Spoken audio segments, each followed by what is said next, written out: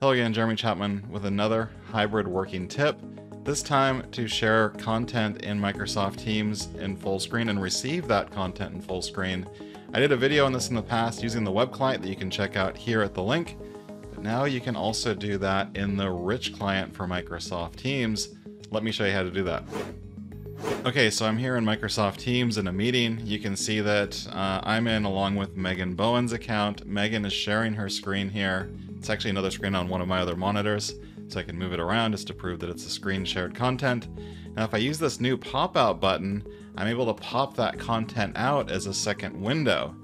Now from here, because it's just window management, I can go ahead and expand the window to consume the entire screen, but I can go one step further with the F11 key, and now it's true full screen. If you look in the lower left-hand corner, the only thing that's kind of taking up any screen real estate is Megan Bowen's name in this case.